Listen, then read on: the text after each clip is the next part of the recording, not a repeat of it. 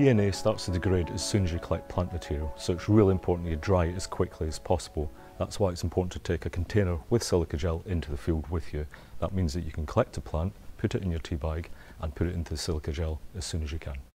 In most cases, the plant material we collect are leaves. When choosing a leaf, try and pick one that's young, that looks healthy and doesn't have things growing on it. When you collect a leaf, rip it into small pieces, roughly about 1 centimetre, but it could be smaller if it's really thick, waxy leaf, because that'll help it dry quicker. If there's a thick midrib, just take it off and discard it. Rip it into small pieces and then put it in your tea bag.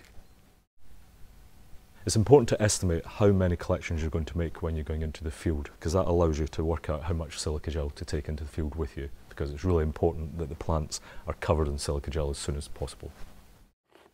Keep an eye on the silica gel indicator, because when that changes colour, the gel's saturated and it won't be drying the plant.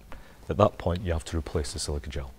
It's important not to overfill your tea bag with leaf material, because that means that the leaf material won't be in close contact with the silica gel and it won't dry out very quickly.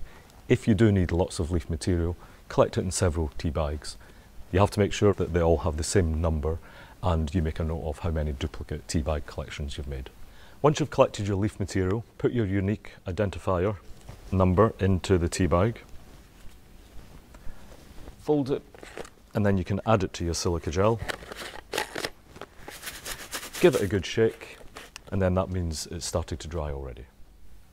Once your tea bag's in the silica gel, it's important that every hour or so, just to gently turn it so it's in contact with the fresh silica gel.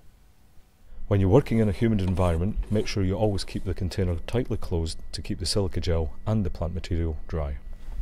At the end of a day's field work, you take your tea bag from your field silica gel and put it into a sealable container containing fresh silica gel.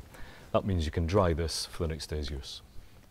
One of the benefits of the tea bag method is that if the silica gel becomes hydrated, you can just replace it very easily, hassle-free.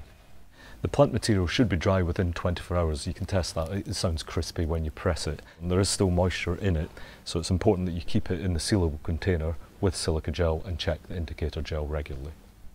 When you're travelling home, if you don't want to travel with lots of silica gel, you can actually take the tea bags, put them into a sealable Ziploc bag and take them back to your home institute. The most important thing is, as soon as you get back to your home institute, put them back in a sealable container containing silica gel.